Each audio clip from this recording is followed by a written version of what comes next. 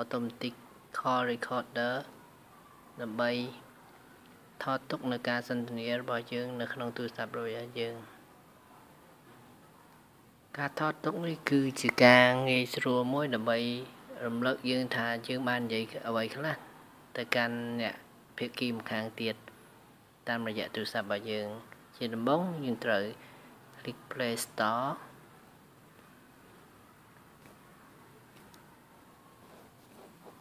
ហើយវាយពាក្យរក automatic call recorder វានឹងលិះឲ្យមកយើង program ជាច្រើនដែល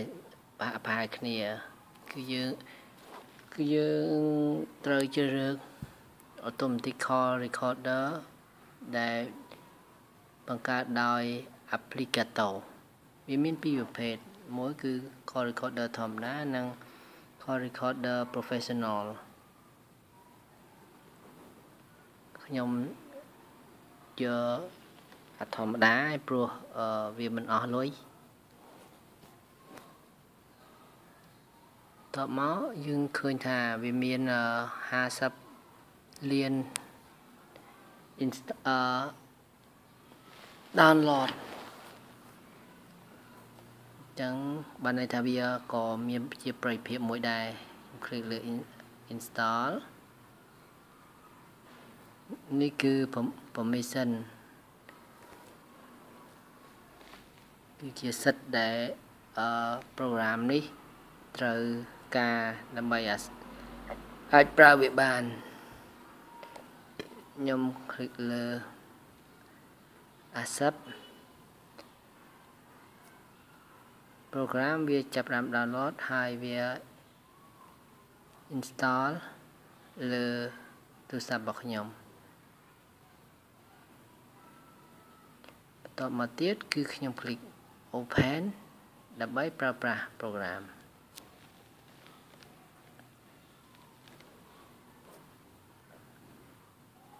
បន្ទាប់ពី click program វាចាប់ផ្ដើមបើកមកគឺនេះគឺជារូបរាងខាងក្រៅរបស់ program យើងអាចរើស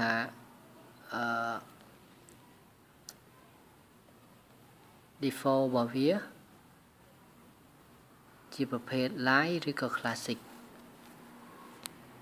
ខ្ញុំរើស live បន្តមកទៀតខ្ញុំ click next cloud store setup គឺជាកន្លែងដែលយើងពេលយើង record វីដេអូរបស់យើងហើយយើង click save វានឹង save ទៅក្នុង folder មួយដែល folder ហ្នឹងវានឹង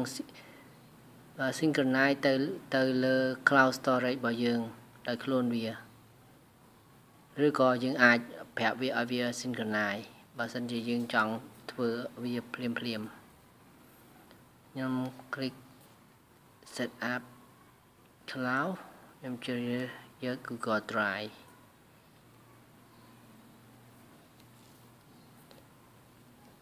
ខ្ញុំ login ទៅ Google Drive ដើម្បី synchronize ជាមួយនឹង application automatic call recorder ហ្នឹងខ្ញុំជ្រើសរើស account របស់ខ្ញុំហើយខ្ញុំ click OK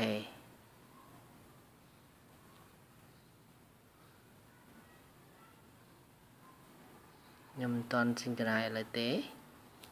ប៉ុន្តែខ្ញុំបាន connect វាទៅcloud storage របស់ខ្ញុំគឺ Google storage ហើយខ្ញុំចេញមកវិញហើយតានគឺចប់ program គឺរួចរាល់សម្រាប់ប្រើ inbox នេះគឺជាពេលយើង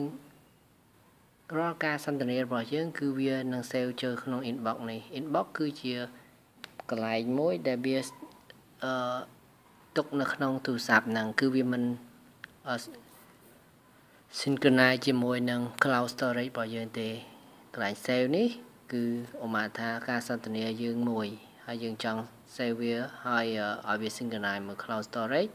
យើង click លើវាទៅហើយយើង click save វានឹង save ទៅក្នុង folder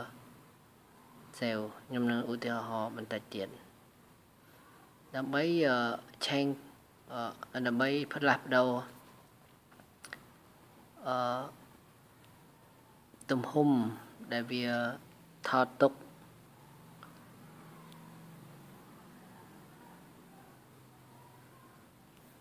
គឺខ្ញុំ click លើ setting នេះមក setting cloud storage cloud account នេះគឺជា account ដែលយើងបាន set up មុនហ្នឹងគឺ Google Drive មិញហ្នឹងហើយ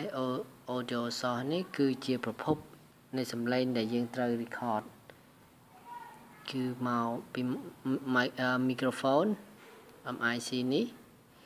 គឺបានន័យថាយើងថតសំឡេងរបស់យើងគឺបានន័យថតតែសំឡេងរបស់យើង voice call នេះគឺយើងថតតែសំឡេងភាគីម្ខាងទៀតតែ voice communication នេះគឺបានន័យថាយើងថតសំឡេងទាំងសងខាងខ្ញុំជឿ voice call គឺខ្ញុំយកតែសំឡេងភាគីម្ខាងទៀតទេ inbox size filter inbox size នេះគឺជាទំហំ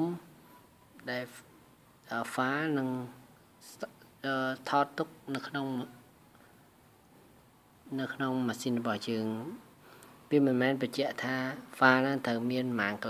ឡូគឺបានន័យថាក្នុងបណ្ណាល័យរបស់វានឹងsave ប្រមាណវានឹងរក្សាទុកចំនួនប្រមាណដែលចុងក្រោយបើយើងជឿ100បានន័យថា100ចំនួនវារក្សាទុកតែ100 record ចុងក្រោយគិតពីពេលដែលយើងថតដល់វាថតចុងក្រោយបើសិនជាយើង5បានន័យថាគឺមានតែ5សន្ទនាចុងក្រោយទេដែលវានឹងរក្សាទុកខ្ញុំជឿយក100ព្រោះវាខ្ញុំគិតថាវាអាចគ្រប់គ្រាន់សម្រាប់ឆែកមើលបានហើយក្នុងរយៈពេល1ខែវាអាស្រ័យទៅលើទំហំនៃការសន្ទនាបើសិនជាយើងមានការសន្ទនាច្រើនគឺយើងអាចជ្រើសរើស size ធំជាងហ្នឹងសម្រាប់professional version វាមានពី500ហើយមាន500និង1000ប៉ុន្តែ100សម្រាប់ខ្ញុំគឺវាគ្រប់គ្រាន់ហើយ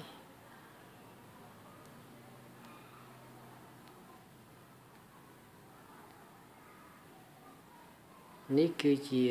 record part នេះគឺជាកន្លែងដែល file វានឹង stock វានឹងរក្សាទុកក្នុងទូរស័ព្ទឥឡូវនេះគឺខ្ញុំបាន set ហើយខ្ញុំអាចត្រឡប់ទៅវិញហើយឥឡូវនេះគឺអ្វីៗរួចរាល់សម្រាប់ប្រើប្រាស់ពេលអ្នកណា call មកយើងវានឹង save ទៅក្នុង inbox របស់យើងបើលោកអ្នកមានចម្ងល់អាចតាក់ទងខ្ញុំបានសូមអរគុណ